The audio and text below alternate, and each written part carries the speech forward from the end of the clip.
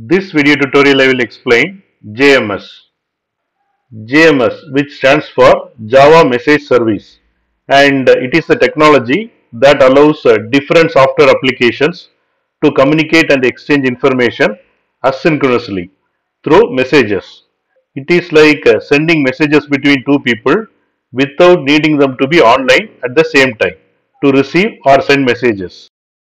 JMS provides a way for software components, it is often called clients, to send and receive messages reliably and efficiently. Here you can see order microservice, which creates or produce order event and send it to the message broker. And message broker can be Apache Kafka or RabbitMQ. And these order events will be queued in message broker, and here you can see stock microservice and email microservice, which will consume these order events from the message broker.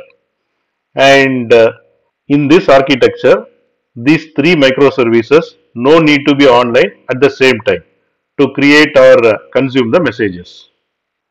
We can think of JMS like sending physical mail between two people. One person sends a letter and the other person receives it. They don't have to be present at the same time for this communication to happen. Messaging system. JMS acts as a postal system for software applications.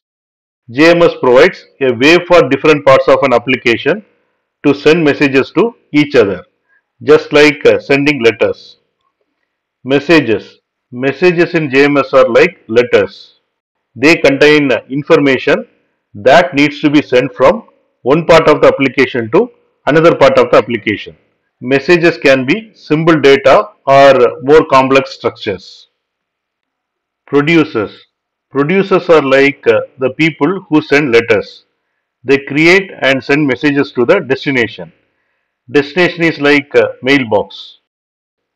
Destinations are like mailboxes. They are predefined places where messages are sent. They can be topics or queues. Queues for one-to-one communication, topics for broadcast like. Consumers. Consumers are like the people who receive the letters and read the letters. They listen to the destinations and retrieve messages from them. Asynchronous. GMS communication is asynchronous communication, which means the sender and the receiver don't need to be actively connected at the same time. Just like physical mail, the receiver can check the mailbox whenever they are ready. Reliable. JMS ensures the messages are reliably delivered to the destination. If the receiver is not available, the message is stored until the receiver is ready to read it.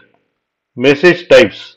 JMS supports different types of messages like text messages, object messages, and more.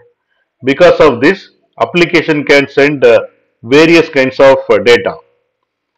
In a nutshell, JMS is like a messaging system for software applications, and allowing software applications to send and receive messages asynchronously and reliably, which is similar to how people send and receive physical mail.